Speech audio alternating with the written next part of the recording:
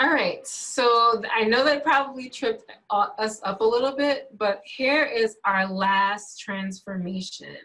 We're going to graph the image of triangle RST after a dilation with a scale factor of 1/2. And scale factoring might sound really complicated, but it's so simple, I promise. Again, we're dealing with that same figure we previously saw in our rotation transformation.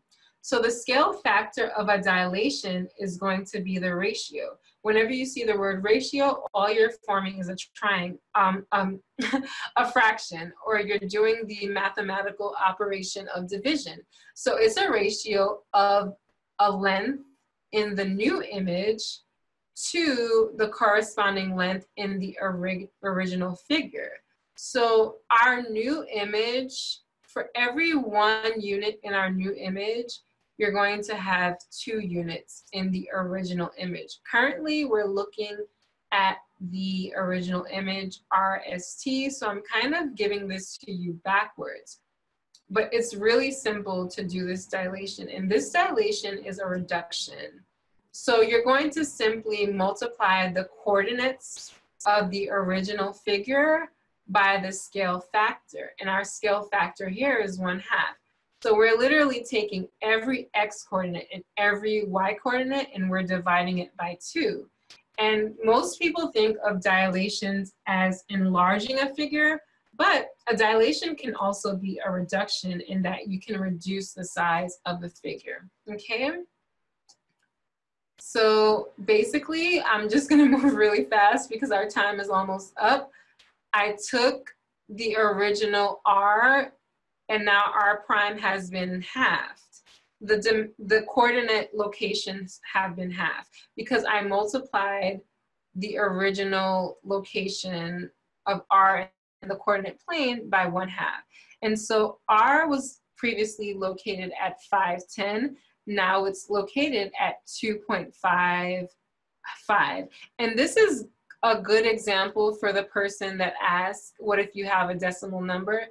You can have any decimal number on the X number line. It's just that here I'm showing you a basic example, so it wouldn't be apparent that between 2 and 3 you have an infinite amount of decimal locations that you could populate, okay? And I did the same thing to S.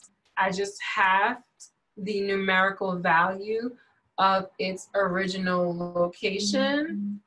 I think my time is up. Someone's letting me know that I'm going. One of my students are letting me know that they like it, but I'm going on forever, but they're still logged in. Thank you for staying tuned in, and I'm gonna speed it up. And I did the same thing to T prime. I halved its position, okay? And let's see. There's someone letting me know to wrap things up, I think. Okay, I want to give a special thank you to Maria Hernandez, who coordinated this event. She's letting me know that I can go a little bit longer. I won't keep you guys too long. The presentation's almost over. Thank you to Maria. She's the product manager for Take Lessons. I just want to give her a special thank you for coordinating this event. Let me close the chat.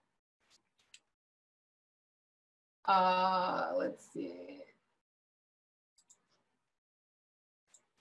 All right, so yes, again, I basically half the coordinate location, the original coordinate location of T. All right, so the original position was 5, 1. So all I did was split that in half, and now I'm at 2.5. So again, that person that had the question about a decimal location on a coordinate plane, here you have a point that is has an X coordinate with a decimal and a Y coordinate with a decimal, okay? And you can see, like, this was so simple.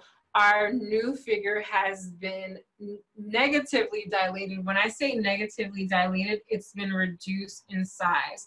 Because if we're multiplying by a scale factor that's a fraction, it has a value less than 1. And whenever you multiply something by a value that's less than 1, you're reducing, okay? Oh, we have someone else that just logged in.